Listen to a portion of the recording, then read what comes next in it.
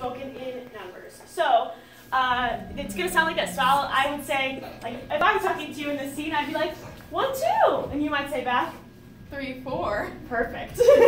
Yeah. So you're going to count 1 to 10. So just stop at number 10 and then you start back at the beginning. Does that make sense? So it's like 1, 2, 3, 4, 5, 6, 7, 8, 9, 10. 1, 2. Like, it'll start again. Sense? Sure, Yeah? Okay, great. So you can only speak in numbers, but keep in mind what your objective is and how you can get it.